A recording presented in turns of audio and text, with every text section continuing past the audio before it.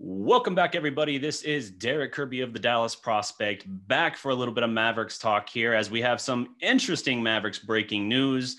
The cavalry has arrived, at least for the most part, not completely, but for the most part. And today we're going to be talking with Jimmy Crowther of All Things Mavs. Jimmy, how are you doing today?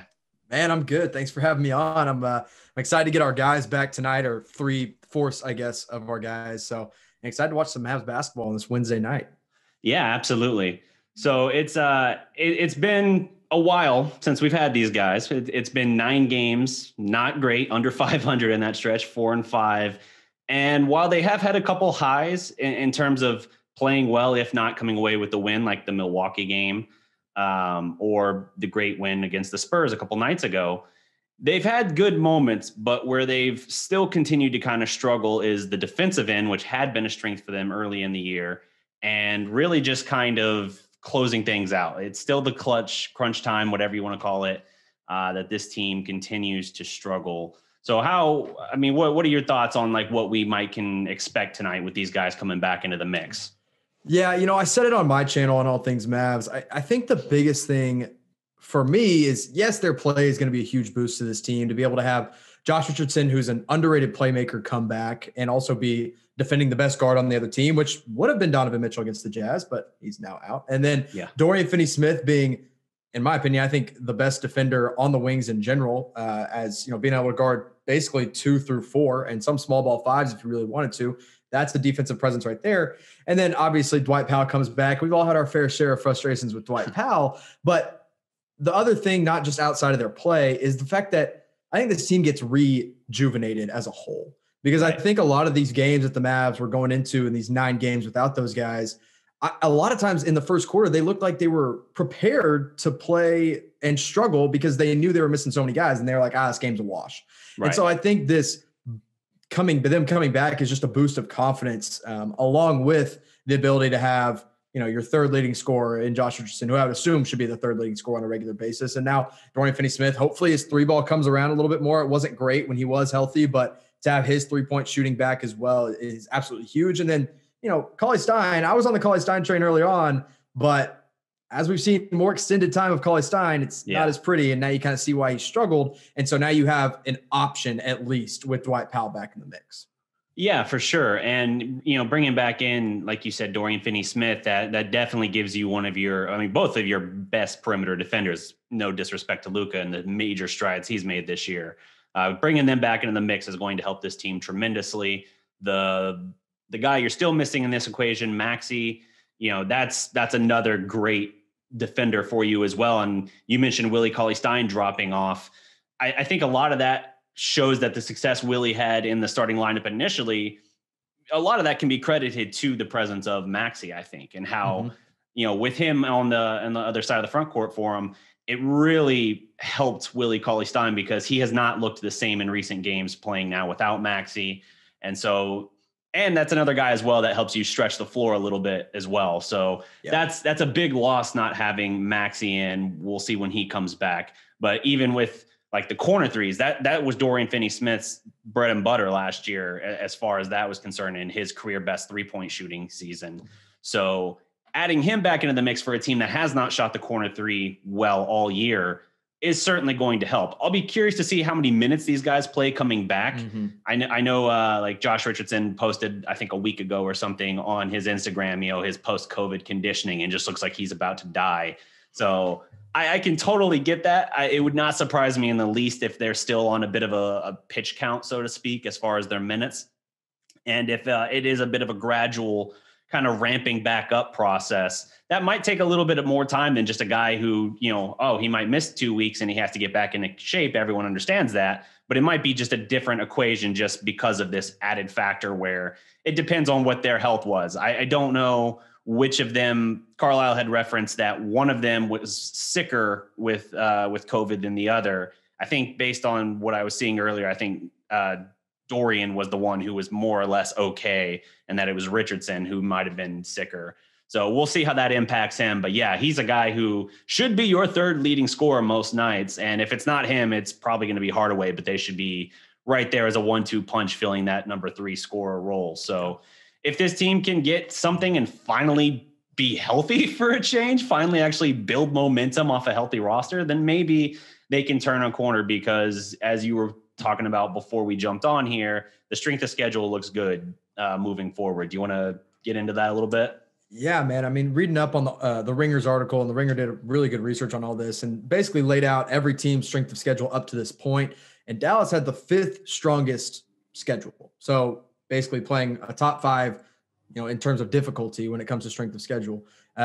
So everyone's hitting the panic button. Mavs are a game under 500. It's expected with, the amount of injuries they've had, and with, KP not being 110% as we expect him to be. But people don't even they just overlook the fact that their schedule's been pretty strong too. Now, they've had some losses that they shouldn't have lost. Like, there's probably no excuse to lose to Chicago. There's no excuse to lose to Charlotte early on. Like, right. Those are inexcusable losses, no matter who's healthy and who's not.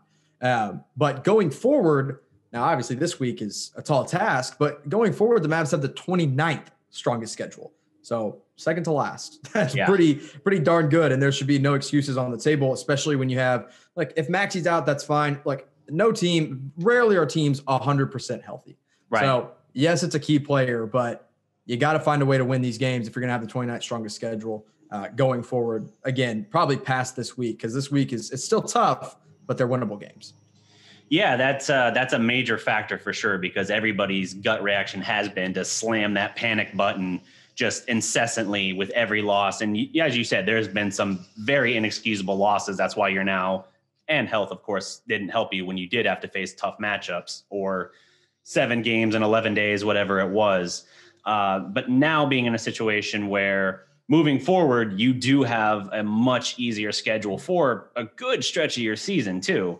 That opens things up tremendously, where now you can build on it. You don't have to overreact, because you've survived, you've weathered this storm, and now you're going to have an opportunity to maybe start to build on something. And the West is a train wreck anyway, in terms of the difference between 4 and 10. I mean, all these teams are just smashed together, basically separated by like 2.5 games or something, if you stretch in that span. And I think the Mavericks are currently at 10th in the West right now, something like that. So it's by no means out of their reach, even though everyone wants to have the reaction of, hey, they're not playing well right now, they're losing games they should be winning, ergo we need to either blow it up or we need to fire Rick, like all these overreactions. And if you try to approach it as what I've seen, if you try to approach it kind of in that middle ground of like, well, hold on, they just got to weather the storm, help's coming back, then the reaction is that you're playing the role of like the company man and not wanting to criticize the team. I'll criticize the team plenty when I think it's deserved, but I don't think 15, 16 games into a year, whatever, you can make any sort of judgment on it, even in a shortened season due to the pandemic and everything. They've got more than enough time, and with that strength of schedule, more than enough opportunity to really move forward and surge into the West. Yeah, and well, not only can we not make generalizations about this team because of how short the season's been, we can't make generalizations about this team because we haven't seen them 100%. Like, even when Maxey and Jay Rich and Doe and Dwight Powell were all healthy, there was still no Porzingis, who was your second option on this team, and that changes everything that this Mavs team does and did. And then Porzingis comes back immediately. They lose 5 guys, including Jalen Brunson back, when that happened. And so we still don't know what this team is at all. And so making generalizations off the first 17 games, usually I would say within 15 games of a season, we kind of know what a team's going to look like. In this case, we absolutely do not. And so tonight against Utah will be that first time that we really say, all right, here's what this team is. But even right now, you got to give these other guys time to kind of come back and be healthy. So yeah, I'm definitely not slamming the panic button, but I will say the Mavs got to take advantage of all the games that they can. I kind of look back on that Rockets game where, Oladipo and Christian Wood were out. And so Dallas was like, you know what, this is a game where we can rest Kristaps Porzingis. And they didn't take advantage, full advantage of a win that could have been had. And that's a game that another inexcusable loss because they rested Porzingis thinking it would be an easy win. Obviously the Mavs lost that game. So yeah, like you were saying with the standings, I mean, here's the deal. Mavs are 10th in the West. Yes, but they are two games out of 4th place, which is the Denver Nuggets. And then 4.5 games out of first. Now they're not going to get first place in the Western Conference, but it just kind of puts into perspective how nobody has really formed anything. Like right now, Memphis, Phoenix, Golden State are all in the playoffs above Dallas. Like, I think Dallas is better than all three of those teams. Yeah, I think that's pretty fair. Their ceiling is certainly higher, I feel. And health is a big thing. We haven't seen this team, to your point, we haven't seen them completely together this year, because I almost feel like they brought KP back a touch early. They still seem like they were kind of waffling on it, like, somewhere in the next couple of weeks. And then it's like, oh, we're losing like 5 guys. All right, KP's ready. Here you go. It kind of felt like he was shoehorned in, but I think he was probably good to go. I just think they're taking an abundance of caution, which, to your point, like that Houston game, they looked at it and they made the determination of, we're going to try and as much as possible keep him on a bit of a pitch count.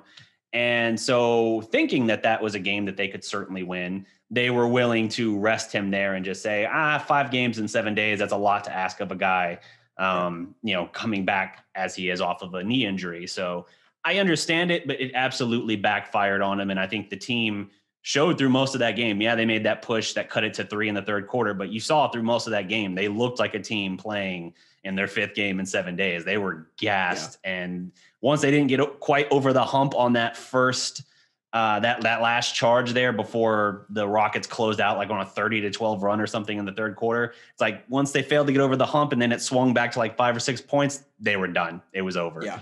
So I'm curious to see, like, all right, once the team gets back health-wise, what does it look like? Because there's a lot this team can do with the talent it has. Like, there's all kinds of discussion about, like, do they need to make a big trade? Do they need a third superstar? Well, one, we don't know what the team even looks like right now in its full form. And 2, I think like any year, unless you have something just insane fall in your lap where it's a very good gettable deal, kind of like the KP acquisition at the time was, I think you probably stick with more of continuity, because I think this team probably feels burned by past shakeups like the Rondo deal. And so I think they're probably going to say, like, let's stay the course, because if we actually have that health, like if you had the defensive turnaround from this roster that we've seen this year when healthy, and you match it with KP and Luka circa the bubble, that's a contender to me. Like, that's a team that can take on anybody.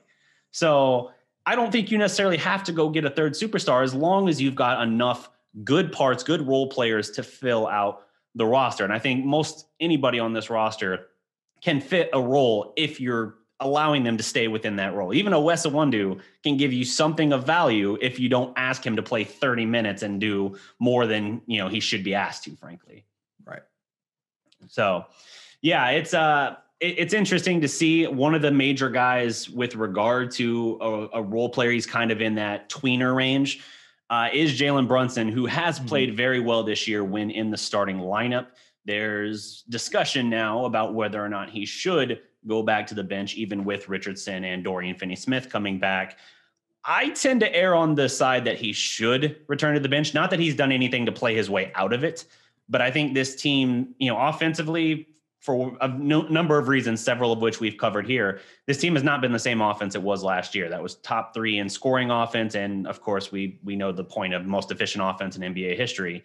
Right. It has not been that team this year, but they were, when healthy, the 2nd best defensive rating in the league. So it's like, okay, if defense is your strength now, every year is different. If defense is your strength now, give me as much of that as possible, and we'll figure out the offense as we go. And if that means Brunson playing in and out of the starting lineup, depending on matchups, I'm totally cool with that. But I want to keep my elite perimeter defenders out there in the lineup.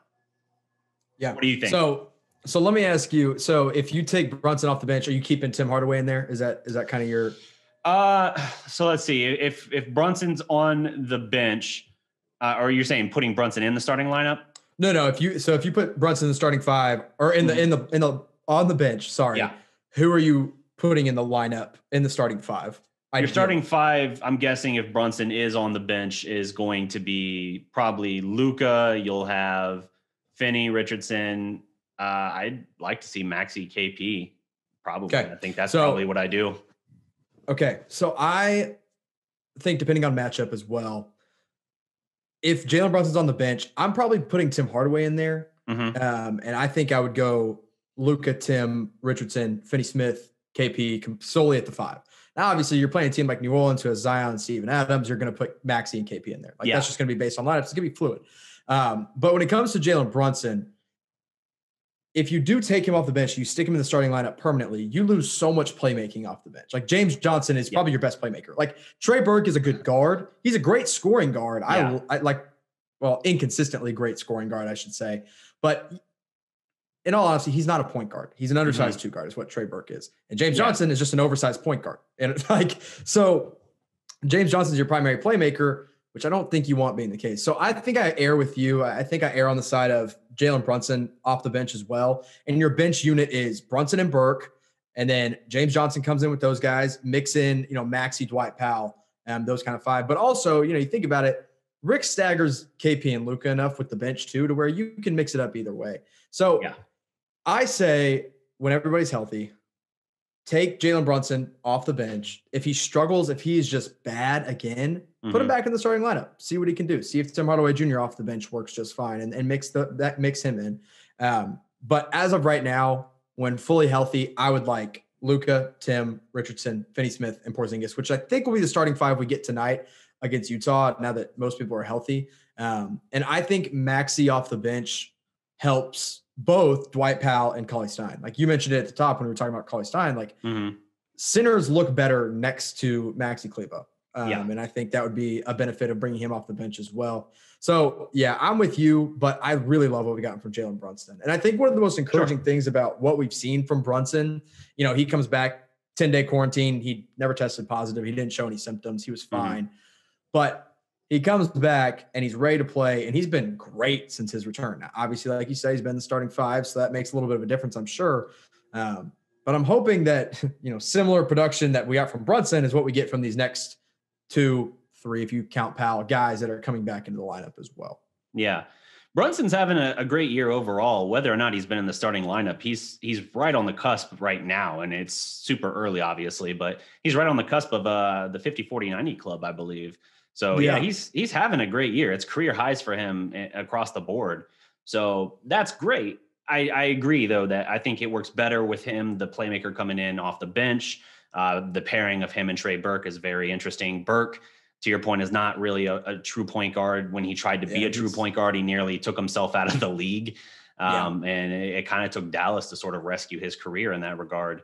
And, that's a great weapon for them. And it just shows that literally every part of the KP trade is turned into tremendous value for them. What I would like to see Dallas do, and they've struggled with this year, as we mentioned, like some of those bad losses, the Chicago losses, the Charlotte loss. I would like to see this team not play to the level of its competition. That's great when you're playing a good team and you're playing up at their level. Like when you go to Milwaukee and severely depleted, find yourself saying like, we probably should have won that game, huh? Like we were right there. That's great when it's like that. But when it's playing down to your competition and now you're messing around with them and you're losing games against bad teams or teams that, because of the circumstances, be they the Houston situation where you're letting Boogie Cousins, who had been in a severe rut, kick your ass up and down the court. Now you're starting to step into a major problem. And I think that's part of also what frustrates fans so much, is that they don't see that consistency. It seems like this team doesn't play up to their potential nearly as often as they should. And so while the 29th strongest schedule remaining is great, and that's very promising, there's still an onus on them to actually follow through with it and, take care of business, because talent wise and all healthy, ceiling, all that, I think this is a team that coming into the year could have been as high as the 3 seed. I felt like coming in.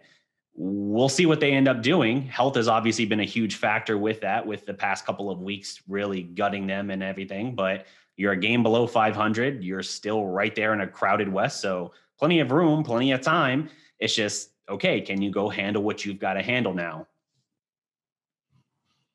Let's see. So speaking of tonight's game, the Jazz game here, you referenced it earlier on. Donovan Mitchell is out with a concussion. Does that, between your guys coming back, is there an emotional lift, you think, that helps this team, that even though it's in Utah and the Jazz are 13-4 this year, have been riding a tremendous win streak, Do you think that this is something that they can take advantage of it, like they failed to do in that Houston game without Oladipo and Christian Wood, and actually get back in the win column? I'm going to predict a win. I do think this is a team that the Mavs are going to wake up for. I think that's another thing that comes with, just playing against, playing down to your competition. It's like sometimes when you're going to play Charlotte or Chicago, whoever it may be, it's like, you don't get up for those games. Like, you're not hyped up for those games. And it's not an excuse. It's a terrible excuse, but it's realistic. Utah, they're going to have to lose eventually. They're on a 9-game win streak. And so hopefully Dallas is like, hey, we want to be that team that breaks their 9-game win streak. They did it in Milwaukee last year. Milwaukee was riding an 18-game win streak. Lakers had a long win streak too, I think, when they beat them there.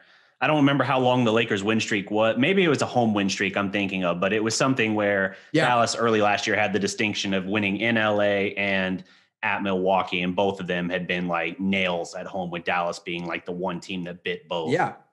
Yeah. So hopefully they have that same mindset coming into Utah. And like you said, the revitalization or the rejuvenation of these guys back into the lineup will be kind of a wake-up call. Look, here's the thing with Utah. They're still really good. They still have a lot of guys that can burn you. Mike Conley is leading the league in box plus minus. He has been playing back to Memphis. Mike Conley kind of took a year for him to get adjusted, and he's back to it. Rudy Gobert, we know what he's going to do to Dallas. He always does the same thing to Dallas. And KP's going to have to play strong, and a mix of, I don't know, maybe Boban gets some minutes in this game. I don't know what the answer is to Rudy Gobert. Maybe it's, hey, let Rudy Gobert get his and then contain everybody else. So it's not like I saw some people saying no excuses not to win this game. I disagree. Utah is still really good. Rudy's still an all-star. Mike Conley is still a high-level talent. Jordan Clarkson's averaging 17 points per game. I'm not going to say no excuses, but I will say I'm going to be disappointed if they don't come out with a win. With no Donovan Mitchell, who's been averaging 27 points per game in this 9-game win streak for Utah. Yeah, absolutely. And that average dragged down a little bit because in the game, I don't know when it happened exactly, but that game they won last over the Knicks, he was only like 3 of 15 or something. Like he struggled shooting, and it wasn't until the next day that he felt the post-concussion syndrome. So yeah, there's definitely an opportunity to get here. And they are a good team. They're not 13-4 simply because of one guy. It is a good collection of guys that are well coached and have elevated their play this season. Conley, like you said, has returned to the Memphis Mike Conley, which was one of the best point guards in the league. So I'm cautiously optimistic. And I think part of that comes from knowing this team. While the emotional lift is great, how will they handle it when adversity sets in late in the game? Like when you're in the fourth quarter and it's a very close game, but momentum is starting to swing back towards Utah. Are they going to be able to kind of get up off the mat? KP, I'm trying to think. I feel like KP, and maybe I'm wrong on this. Someone feel free to put the stats to fact check me or something. I feel like KP has struggled against Utah in his last season, and obviously I guess they haven't played him this year. So last season in that sample size, I feel like KP struggled against Utah in part because of the physicality of that. Are you looking it up now? I actually, on my pregame, on my preview on my All Things Mavs channel, I actually had the notes up. So okay. Yeah, but I do remember he definitely struggled in that one because the Mavs last year, they went 1-2 against the Jazz. The one win they got was that one in the bubble where none of the Jazz starters played after the second half, and JJ Barea was starting for the Dallas Mavericks. Right. So that should give you kind of an idea. Porzingis in that first game, which the Mavs lost 112-107, he had 15 points, 2 rebounds. It's not a good game for Porzingis' standards. He didn't shoot the ball well. 2 rebounds, and then second game, do what? 2 rebounds, no. Second game, he did have 28 points, but Dallas still lost. But Luka didn't play in that one. Okay. So he was the focal point. Yeah, this kind of is what happened with Indiana. Last year, Porzingis had two very different games against Indiana. One, he had 38, which I think was his season high. And the other one, he had, I think it was like 14 points. So you're going to get one of two versions of KP, and I think that's going to be a similar story we get tonight. If he can stretch Gobert out past the three-point arc, that's a recipe for success. Yeah, for sure. And he's just going to have to shoot better than like last game. He was like 0 of 8, 0 of 7, something like that, 1 of 8. It was brutal is what I know. So he's going to have to find consistency on that. And that's one of those things too, where, in the physical low post game, and I know the Mavericks talk about, or specifically Carlisle talks about how he doesn't value the post-up opportunities much, even though Luka kind of has called KP's number in those situations at times this year to good success. I don't think that's going to be his strength in this game because of the physicality. So you're going to have to hope, can KP knock down some of those shots, especially early, to kind of draw Gobert away from the basket. And that's crucial for Dallas as well, because you're talking about one of the premier shot blockers in the league, and just guys that will bother any shot. Even if he doesn't get a piece of it, he's going to make you flail and throw it over the backboard trying to get it over his outstretched arm. So if they can do that and open up some scoring in the paint, maybe by drawing him out, then I feel better about it. But this team has not scored a high number of points per game in the paint this year. The couple of exceptions they've had have been some of their, coincidentally or not, rather, best games this year, where they had the aberrations of like 68 points in the paint. And I think that was the Pacers game without Miles Turner. So unless you can really stretch out their defense, I don't think you can bank on that kind of success, but it'll definitely open things up for this team. If it can actually establish its pacing or its spacing and keep them honest, then it'll have an opportunity to do something. But without Donovan Mitchell on the other side, this is an opportunity just from the stance of they don't have their usual firepower. And so all you have to do is be most of what you're capable of being for your offense. And you can, at the very least, give yourself a very good chance to get a win despite playing on the road. Yeah.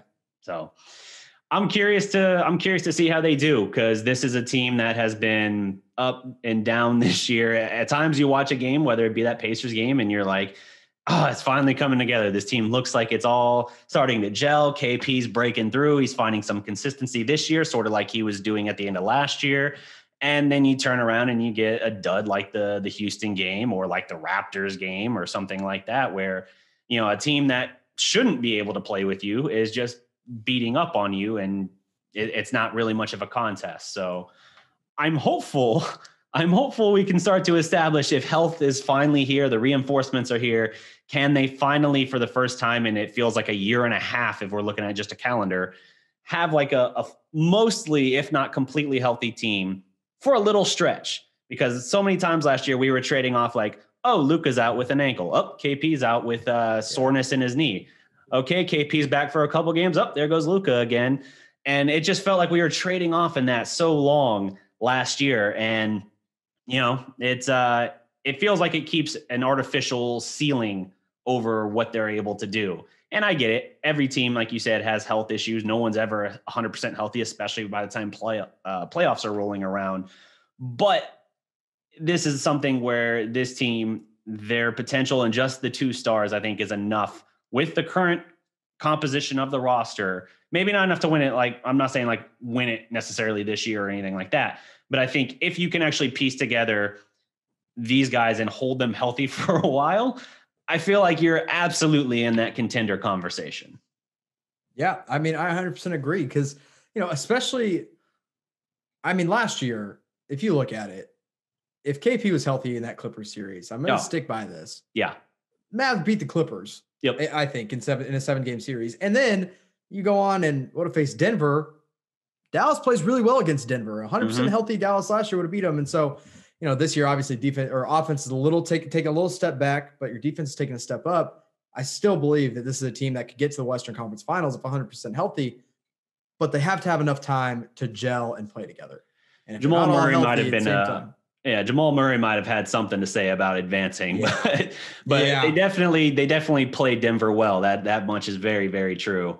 And so who knows? That's the whole thing. The Clippers were the worst matchup they could have drawn, and yet we walked away saying like, oh man, if they were actually healthy, I'm pretty sure they win that series. Like you push them to 6. Yeah, they pulled away in game 6, but you pushed them to 6 with Luka being just absolutely swarmed, and you're missing so many key parts, right? Like, as much maligned as he is, Dwight Powell last year was a solid contributor for this team. He was in the 97th percentile and pick and roll finishing around the rim. Yeah. So you got a weapon like that. You didn't have him in the playoffs. Jalen Brunson didn't have him, in the playoffs, didn't have him after, I'm trying to remember exactly when he hurt his shoulder. It was January or February, something like that. I want to say. I think it was February.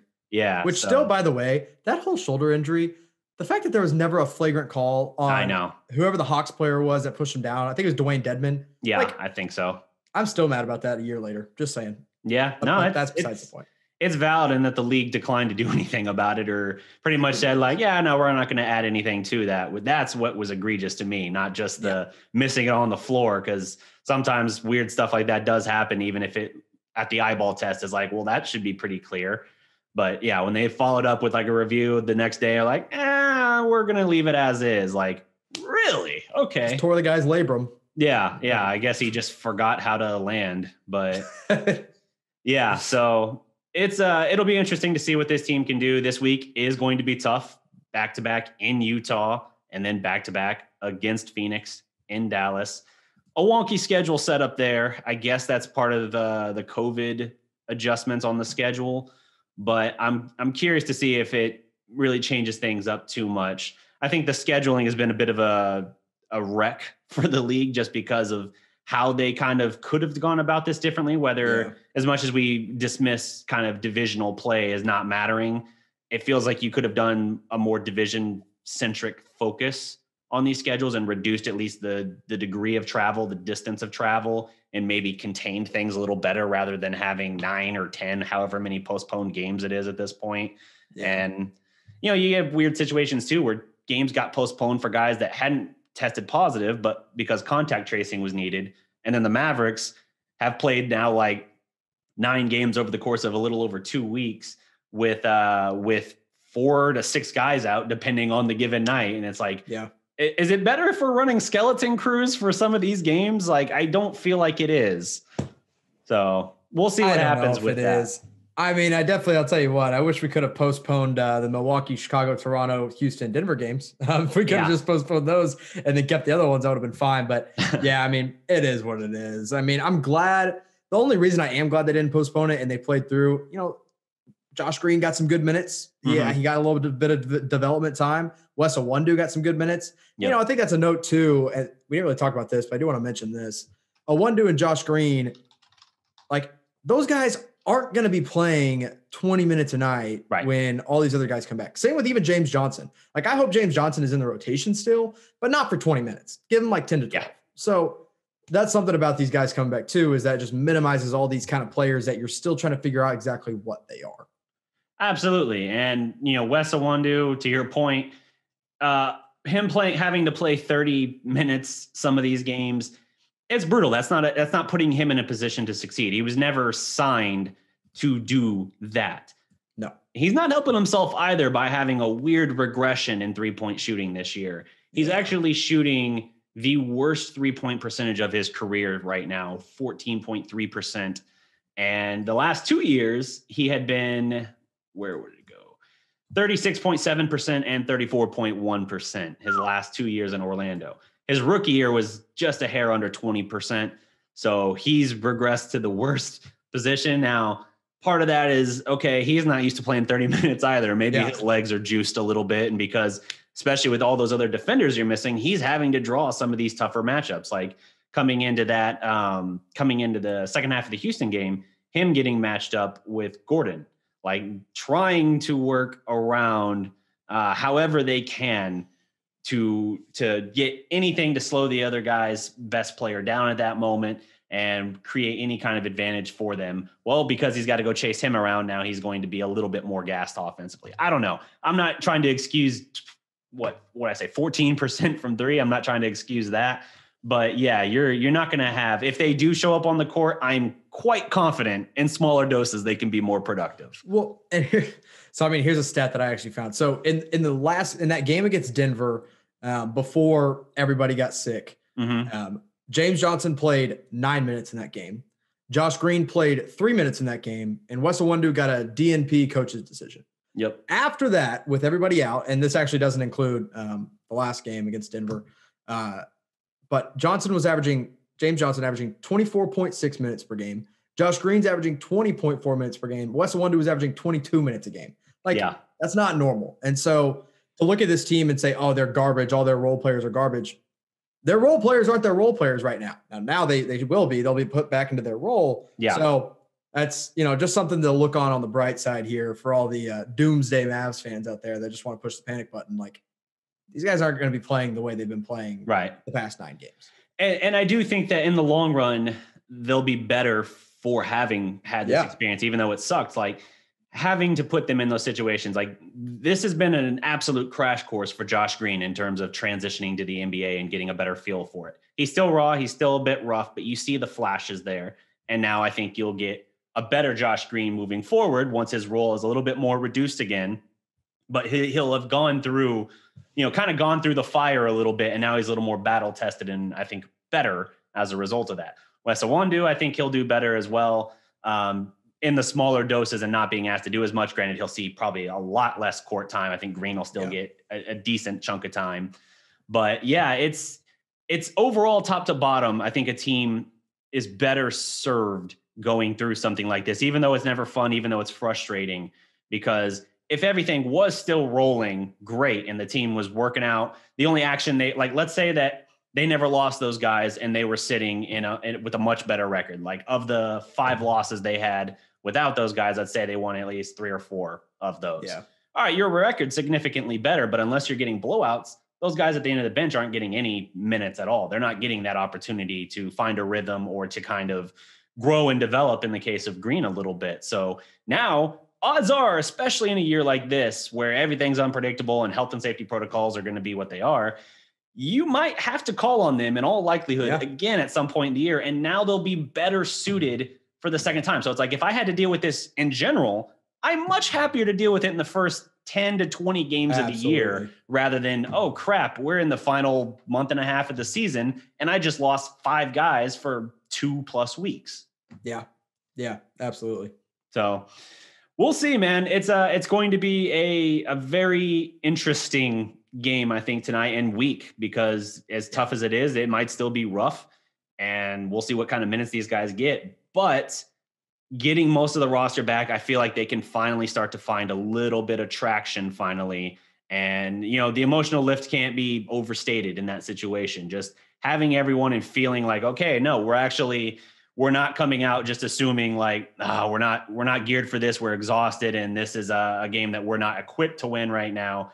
Now you're coming out and like, all right, we got our squad more or less. Like we're not completely there, but we've essentially got the key elements we need that we can beat most anybody, I would say. So anyway, Jimmy, thank you for jumping on. Pleasure talking with you. We'll have to do it again sometime. And absolutely. Like I said, if you ever want to flip the role and bring me on or something like that, totally works for it. It occurs to me, I don't ever do like guest spots. Like I always invite people to come on and I'm like, I don't know if that's something that I should ask. Like, do we want to trade appearances at some point or something like that or whatever, but it probably works better that way, I guess. That way you're bringing new people in to, introduce to your audience and stuff. Although I think a lot of my audience is familiar with you. People have been calling for me to bring you on for a while and vice versa, me jumping on their show. So we'll do it again sometime, but we'll see what happens in the next few days for the Mavericks. It'll be interesting either way.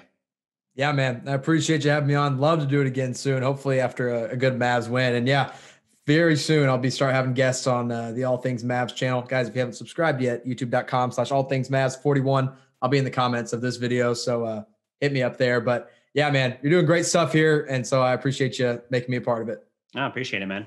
Anytime. But don't forget to drop a like, leave a comment, check out Jimmy's channel. Like he said, subscribe. And until next time, guys, remember, every legend was once a prospect. Peace.